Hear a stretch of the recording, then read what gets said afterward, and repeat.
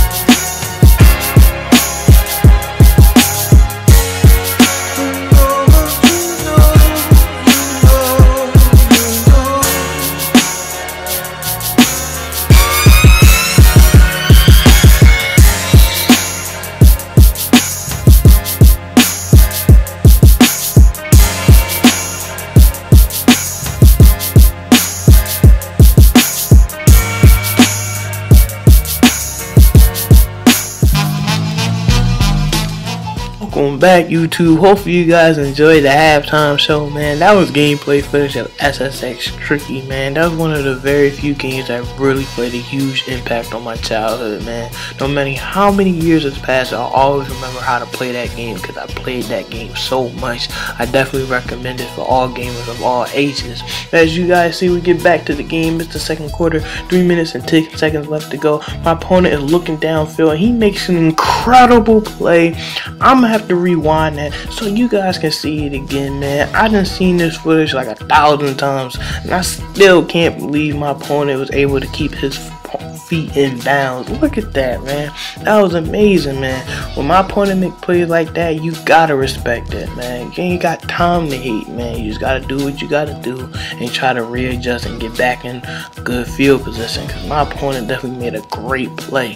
But as you guys see, it's the fourth quarter, 5 minutes and 59 seconds left to go, and he puts even more points on the board, and now he has a 1 possession lead over me. I'm trying to make some good plays, and we hit our tight end, Crockett Gilmore, who had a really good season. He was banged up a little bit, but that happens to the best of us, man. You know, he's definitely one of the bright spots of the Ravens team last year. But as you guys see right there, man, we put the ball on the money, converting the first down, and now we have an extra set of downs, and then we run the screen pass to Justin Forsett, another really great player that plays for the Ravens organization, man. I got tons of respect for Justin Forsett, man. He's a phenomenal running back and even better person. But as you guys see right there, we're on the ball with Rashad Perriman, the rookie who didn't play for us next year, but who's going to make a huge impact this year. But look at this play right here, man. We going for it on fourth down, man.